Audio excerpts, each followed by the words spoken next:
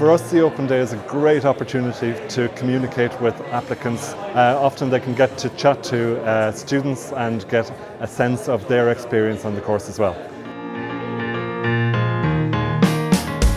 I'm an ambassador here today in CSN and I'm showing new students around the college. I'm a mature student and I'm doing art and absolutely love it. I'm a radio broadcasting student myself, so I'm in second year and it's really fun. I actually love it.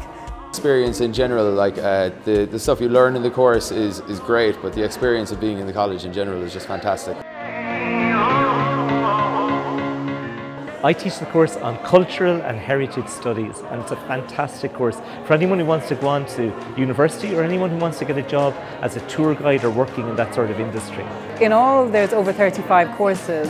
Very much a creative course, so students are working on creative projects from the word go. CSN was recommended to me by my school when I was looking to do a journalism course. I'm in music management and sound. This is my second year and I'm in love with the course. The teachers are so supportive and really push you and give you the courage you need to follow your dreams. We're from Ballincollig Community School and we really enjoyed the day. We're here today and we learned courses. We saw courses that we never seen before. We're from Kinsale Community School. I thought the day was really good, better than expected. Learned a lot from it. I think there's a lot to do here. Yeah, they were very friendly. They seemed like genuinely interested in getting us interested in their course, showing us how easy it was for them.